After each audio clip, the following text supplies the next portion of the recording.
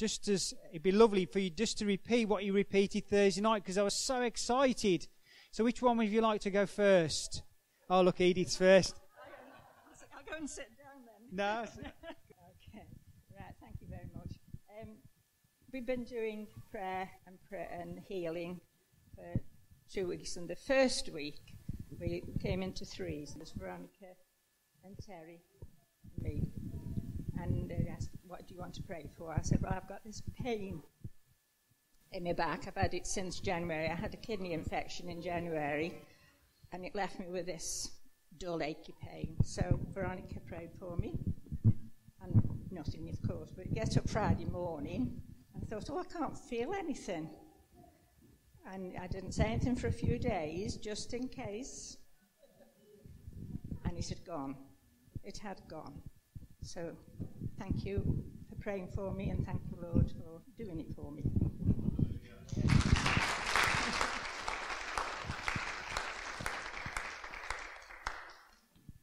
A little bit the same, actually. I missed the first session. We were away. And last Sunday, when there was an opportunity for prayer, and Paul and Joan, and they brought an apprentice along, and they were over on this side here, and they said, anybody that wants prayer, and I thought, I'd had a bad back, and I'd had it for weeks and weeks, and I was all right if I was up, but do that, and it killed it, and just getting up out of the chair, in bed, was wrecked, absolutely, very, very painful, and I could see the folks over there, and they were praying with each other, and I got to share something with Darren, and I thought, I will go, even though they got an apprentice with them, I will go. So I went over, and still in my head a bit doubtful, but I thought, I'm going, because the pain was that bad, and they were praying for me, and Paul kept saying, has the pain gone? And it hadn't. So they prayed a bit more, and it hadn't. And I thought, well, there, it hasn't gone. Perhaps I'm not good enough, or something like that. And to be fair, what they did was then pray and ask me to pray. And Paul said something that he felt God was telling him. And I thought, that's great. And then he said, has the pain gone? And I said, no, it's not gone. And I'd still got it. So we got home, and Elaine had cooked some food, and we have sandwiches at Sunday lunch. So we sat down on the settee, and we were eating sandwiches, and I was sitting there, and I was mulling it through. And it was just like somebody put a hot water bottle on me back. And it was great. It was so comforting, this heat in my back was. And it had gone. The pain had got so much so, as I waxed 2 cars in the afternoon, I cleaned them and gave them a good waxing, because I'd bought this new wax and I wanted to try it out, you see. So I'd waxed the cars. And no pain. It was absolutely great. And I'm thankful to God. I'm thankful to God that even when we're unfaithful, even when we doubt, He's faithful. And He's great, He is. And on Thursday, I shared with the group that we were with, Howard and Bea and Edith. And I met a client in the week. And when he met me, he was on 2 sticks like this. And apparently, his bones are breaking and shearing. His bones are actually... he went out for a meal and he couldn't stand up. And then a bone broke. And I felt so much for this man. And because of this newfound... I wanted to pray for him, but didn't dare. I didn't dare say, do you mind if I put my hands on you in case he hit me with one of his sticks? So I shared it with the group because I felt that I should have prayed with him. And I felt guilty. I felt really guilty that I'd not shared my faith in God with this man who was in desperate need. So we prayed on Thursday, and we prayed that God's Spirit would give us opportunities and give us chances. And Friday morning, I got a phone call off this man. And he phoned me and he says, John, he says, I'm just phoning you to tell you how sorry I am that I didn't make you a cup of tea when you were there. And what an opportunity to share my faith in God with this man. And so on Friday morning, I told him that we would pray for him and for his condition. And I'm convinced that distance is no problem to God. Absolutely convinced. So if you could add John to your prayer lists, because he said to me, he says, listen, you could have prayed with me. He says, I say a little prayer every night.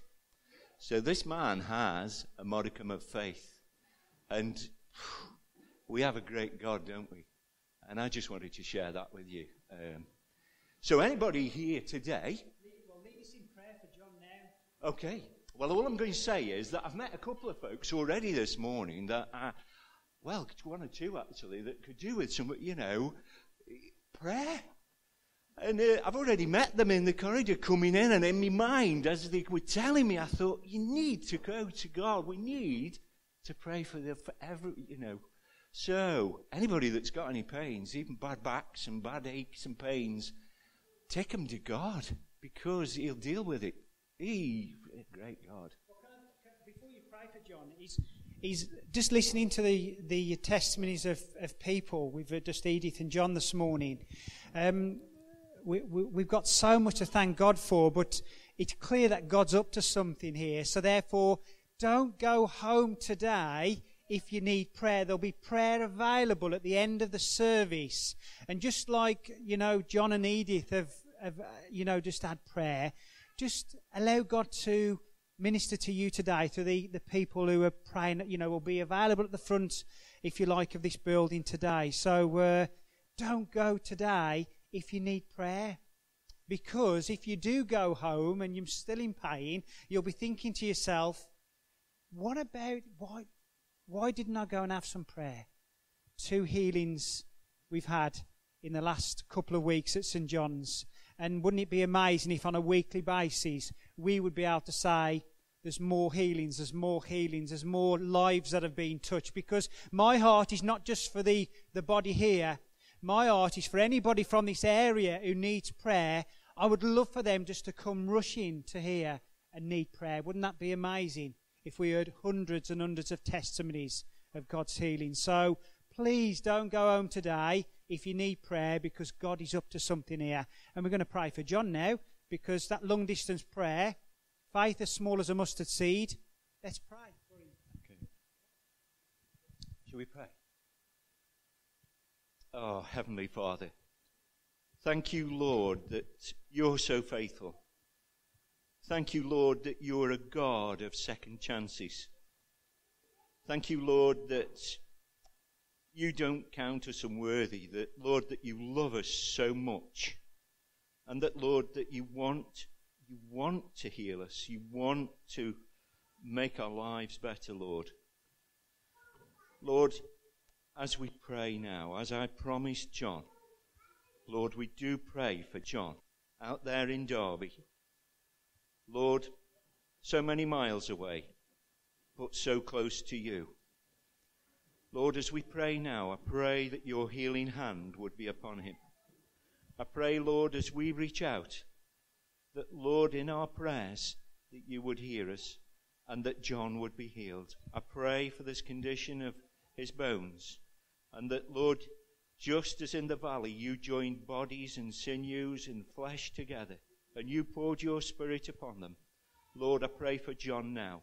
I pray that his bones would be healed. I pray that his body would be healed, Lord. And I also pray that your Spirit, your Holy Spirit, would come upon him. And his testimony would be that there is a living God. And I pray, Lord, that he would share it with all the friends at the garage and all the people that he knows. And I pray, Lord, that he would celebrate you. And I pray it in Jesus' name. Amen.